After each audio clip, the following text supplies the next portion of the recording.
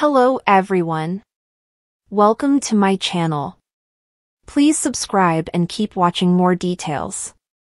Coronation Street star Samia Longchambon explains Maria's devastating discoveries.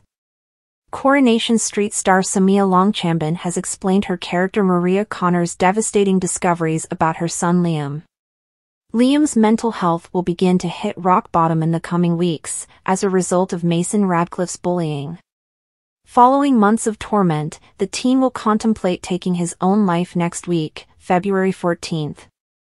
Speaking to Digital Spy and other media, Longchambon addressed Maria's concern when she discovers the extent of her son's bullying turmoil.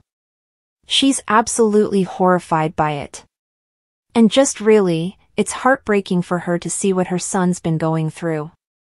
And that he's not felt that he can talk to her and Gary, she said. I think that's what hurts her as well, that she's like, why hasn't he told us? We could have been helping him. And he's been going through this all by himself, which just makes it even more heartbreaking. The actress also discussed Maria's own trolling difficulties and how they've helped her understand Liam's emotions better. There's a really nice scene between Maria and Liam where she does say to him, I remember when I was going through it with the online trolls and I thought that it would never get better, but it does. And you need to know that it's not going to be forever, and talk to us and don't keep this kind of thing to yourself because we can help, and it will pass, basically. So she does try and sort of get on his level because she has been through it herself.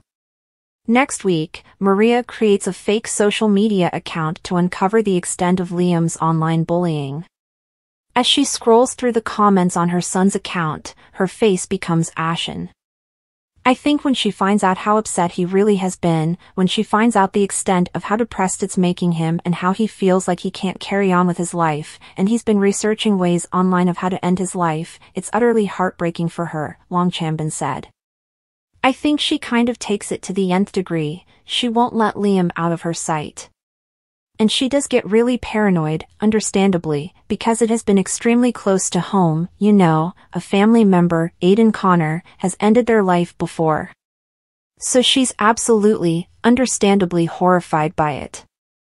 And yeah, she won't leave him alone once that happens. The soap star went on to explain an upcoming scene between Liam and Maria, where Liam gives his mom an emotional goodbye, before searching for ways to kill himself. She's touched by it. But she doesn't for 1 second think it's a goodbye from him. But as soon as Gary comes in and tells her what they've discovered on the school laptop, everything makes sense to her. That's why she runs home as fast as she can to check on him, she said. I think the thoughts going through her mind at that time is, has history repeated itself? Has he done what Aidan did?